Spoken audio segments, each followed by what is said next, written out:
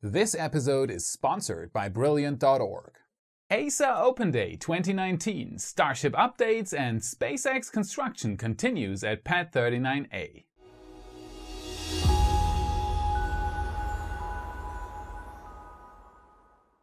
My name is Felix and I am your host for today's episode of What About It? Last weekend I traveled to Noordwijk in northern Netherlands to see the ESA Open Days 2019 and get an invaluable insight into what happened 50 years ago with Apollo and what ESA is planning for our future on Moon and Mars and how that differs from what SpaceX is planning. And it all started with a lot of rain, and the Director General of the European Space Agency, Mr. Werner, explaining that ESA can watch the weather in great detail but can't manipulate it yet. Even though it had been raining for hours, people were already waiting to get into the European Space Research and Technology Center, or ESTEC, to get the latest info on ESA's plans for the future. There had been 8,000 tickets and they were sold out 6 days after they had been made available. But what about it? What makes the ESA Open Day so special? I had a little sit-down interview with Scott Manley himself, so let's see what he had to say about it. Thank you very much for the time, Mr. Manley. My first question would be, what's your take on the ESA Open Day? I am so happy to be here. I've been here for the last few days. I missed out on this a few months ago, but now I've seen old hardware, I've seen new hardware, I've been able to talk to experts, and I've been able to talk to fans that are just interested in what's going on. It's bring people together that are interested in space and people that are all part of space, and we're all together making space great for everyone. It's fabulous, and I recommend it to everyone, even although it's hard to get tickets. Yeah, it is very much. And he couldn't be more correct. The ESA Open Day celebrates space in a very open way. Everyone can just approach the scientists, ask them questions and get explanations directly from them about everything they do. There aren't many stages. They are just standing around everywhere, getting into direct contact with anyone interested. The best example for ESA being very open was my media accreditation. I was surrounded by camera crews and reporters from international TV stations from Italy, Britain and Japan, to only name a few. Still, ESA let me in and treated me absolutely equal to the other very professional teams. A big thanks goes out to Erika Verbelen, who introduced me to officials, opened doors for me and showed me that ESA takes us, the YouTube space nerds, very seriously. Now let me introduce you to Walt Cunningham, lunar module pilot on the Apollo 7 mission. I asked him what he thinks about SpaceX and what kind of people NASA and SpaceX will need to successfully reach their goal of getting to Mars, and how today's astronauts, in his opinion, differ from those that went to the moon. I think that in general, certainly, we're much more dependent on what went into developing the rockets to go to the moon. They're making things bigger, they're taking more people, whereas before that it was the experimental end of expanding this.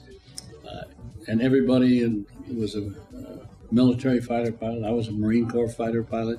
In fact, in some of the areas, they're much more qualified than we ever were. But it's in areas that don't require the same kind of challenge and attitude that we had back in the 1960s. I'm still alive after doing that, and I have to tell you this.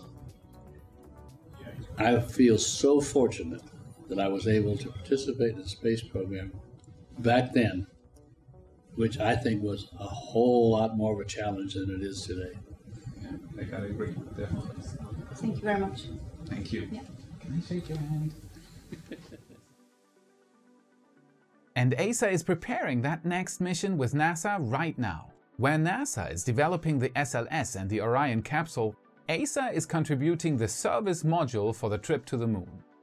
The Orion Service Module, also known as European Service Module or ESM, will serve as the main power and propulsion component on each Artemis flight. It provides in-space propulsion capability for orbital transfer, attitude control and high-altitude ascent aborts. It provides the water and oxygen needed for a habitable environment, generates and stores electrical power, and maintains the temperature of the vehicle's systems and components, and it can also transport unpressurized cargo and scientific payloads. ESA is not only working on exploring the moon though. There was a full-scale version of the ExoMars rover on display, and I talked to Jorge Vago, an ExoMars project scientist, about its purpose and its differences compared to the Curiosity and the Mars 2020 rover. It was just not possible to produce a good recording of it though, so let me explain to you what he had to say. Jorge explained to me that the main goal of ExoMars is to search for signs of past life on Mars. The rover will land on the floor of a long-gone Martian ocean. It has a drill on board which will enable it to drill 2 meters down into the ancient ocean's bed. The reason why it will be drilling so deep is due to ultraviolet radiation on Mars. If life existed there, it's most likely gone for a long time now. Due to the radiation, it would be hard to find evidence of it today on the surface. ExoMars will use a unique method to achieve the drilling depth and at the same time collect as many uncontaminated samples as possible. It will drill down and lift the drill up again to collect the samples, repeating the process every day until it reaches its maximum depth. The major difference here to all the other rovers before it is that the samples will not have been affected by billions of years of erosion. They have been conserved under the surface, possibly giving us the best look yet into our red neighbor's history. ESA is also working on exploiting the moon's resources for future colonies. I had the opportunity to talk to Emily from the ESA Discovery and Preparation Study. Her research focuses on an electrolytic cell to be used for in situ resource utilization. The cell developed by her team utilizes molten regolith electrolysis to extract oxygen and metals directly from lunar regolith. Surprisingly, most minerals found on the moon contain oxygen, and by far the biggest part of a rocket's propellant is oxygen and has to be brought up from Earth. If humanity is to one day have a permanent moon or Mars settlement, on-site or in situ resource utilization will be mandatory to sustain operations. The cell she showed me is ready to be used and can easily be scaled up. ESA is also working on understanding how to best shield astronauts from dangerous radiation on Moon and Mars. To make the subject easily understandable for the public, ESA had a so-called cloud chamber on display. A cloud chamber consists of a sealed environment containing a supersaturated vapor of water or alcohol. An energetic charged particle, for example an alpha or beta particle, interacts with the gaseous mixture by knocking electrons off gas molecules via electrostatic forces during collisions, resulting in a trail of ionized gas particles. The resulting ions act as condensation centers, around which a mist-like trail of small droplets form if the gas mixture is at the point of condensation. These droplets are then visible as a cloud track that persists for several seconds while the droplets fall through the vapor. This visualization shows that radiation is a permanent part of our existence. On the moon though, this cloud chamber would show a very different picture. Radiation is one of the main problems we're faced with when we're spending time outside our planet's magnetic field. To shield us from that radiation, ESA is trying to utilize lunar regolith for building. To be more precise, for 3D printing. And they already have working prototypes. Extremely lightweight and built to operate on the moon, these 3D printers can use lunar regolith to build complex structures. These structures would act as shielding from radiation and the moon's harsh temperature environment, giving shade in the day when temperatures can reach above 120 degrees Celsius in the sun, and insulation at night when they can drop to minus 200 degrees Celsius. This research is vital to make any future moon colony plans work. But ESA is not only working on getting us to the moon. A vital part of ESA's research is done at the International Space Station. ESA had a real-size model of the Columbus Module on display, and I was able to peek inside for you. This is where the European Space Agency does their microgravity research on the ISS. Comparable to NASA's Destiny module in function, it's a vital part of the station, providing space for up to 10 racks of science experiments. Columbus was brought up to the ISS on board the STS-122 shuttle mission in 2008 and has a total volume of 75 cubic meters. I was also able to take a look at the large diameter centrifuge, which is part of STEC's Life and Physical Sciences Instrumentation and Life Support Laboratory, or in short, LIS. So, hello everybody. We're standing next to a huge centrifuge, and I found somebody who could actually tell us what this is all about. Good afternoon. Good afternoon. My name is Jacques Vallone, and I work here at Tech MMG. which is the technology part of ESTEC, and I run the centrifuge facility. We use the centrifuge to increase the G level. Like you go to space station to take away the weight of a system, so you are weightless or near weightless in space. Here you increase the weight. So you look what 2G does, or 5G, or 10G, and this system goes up to 20G.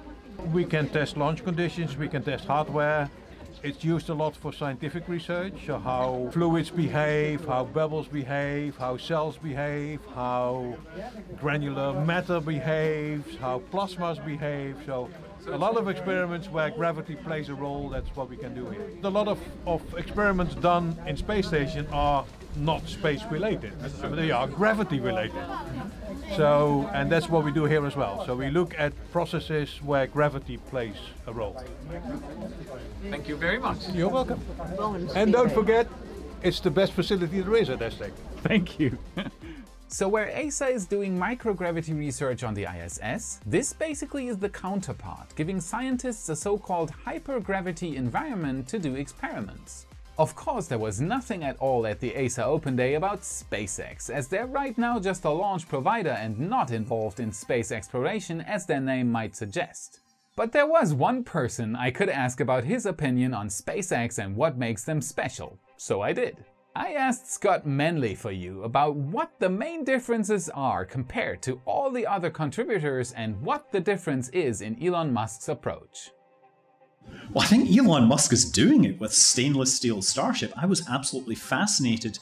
I was blown away that they started using this whole building it out in a field with stainless steel. And I thought he was a bit crazy. And then he came up with this technical explanation about the strength to weight ratio of this stainless steel at cryogenic temperatures. And it's like, whoa, it suddenly makes sense. It's not just that it's easier to construct a prototype, it actually works out to be stronger for the specific case of cryogenic tanks. And of course it also has better thermal properties, melting points, heat capacity. Like, that's amazing. I mean, sure, I would love rockets to be made of unobtainium and to be able to fly to space and not weigh anything, but this is the real world we're dealing with, and I think that they've hit upon an interesting formula, and I hope it works out. His courage to basically say, well, we've spent a ton of money building this carbon fiber rig, but we can change it over to this and have it built in 3 months. That's great. I mean, I, as a software developer, sometimes lack the courage to get rid of legacy stuff and switch over. So being able to do that in hardware really shows a devotion to getting the best design. Out of the box thinking and a willingness to change course when the threshold makes sense. Well, I mean, look, they're all government organizations that need to pay attention to the people that are funding them, the people that have political interests. And, NASA certainly suffers from that because they have projects that will only get funded if they are funding specific things in specific states. But equally, NASA has certainly in the last 15, 20 years, they've gone over to these commercial contracts. They really embraced this concept, and it's done them well for the commercial orbital supply. Any government organization is accountable to its voters, and so it's definitely clear that you want the countries that give money to get the rewards out of it. They're not necessarily going to do it better. There's many commercial small launch vehicles that are just going to go out of business because the market's saturated. But I think being free to do that's great. Definitely, it's led to some interesting things with Starship for sure. And I have to agree, what makes Elon Musk so special above everybody else is his willingness to change. We perceive it as groundbreaking or innovative, but what it comes down to basically is the ability to question what we take for granted. That is what produces all these new approaches and ideas in the first place. Starship updates.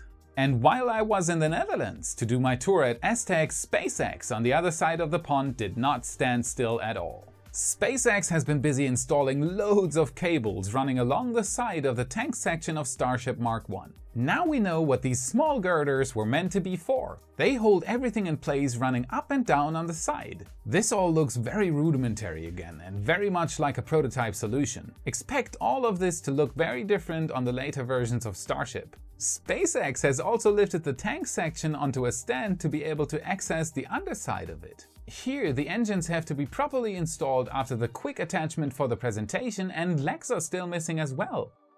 The leg housings have been taken off the tank section and the engines are gone now too. At least 2 of them have been loaded onto a truck and transported away from Boca Chica, possibly to Hawthorne, California, for some more development work.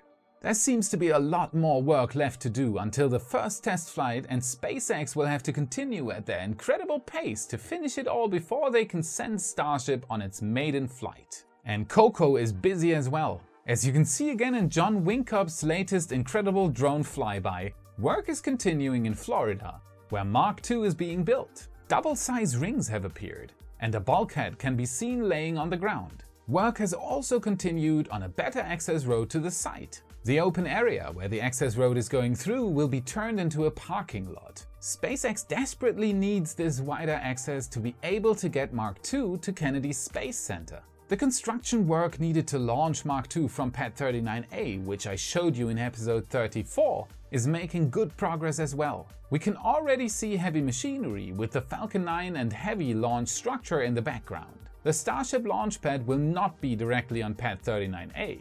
It will be built in the foreground as a separate structure, giving SpaceX room to breathe and in the future a more flexible use for Pad39A, as it will not lose the ability to launch Falcon 9 rockets in the foreseeable future. Also, a landing pad will be built, and of course a methane farm for fuel needs to be added to make Pad39A fully Starship compatible. I'll, as always, keep you informed about any new development at the site. With SpaceX's open approach, they're playing a vital part in making science a part of our pop culture and daily life. Black holes, rocketry, and quantum computing are all fields of advanced science that have made their way onto YouTube. To be able to understand the whole picture though, you'll have to fill in the gaps of thousands of years of scientific advancement. Does that sound overwhelming?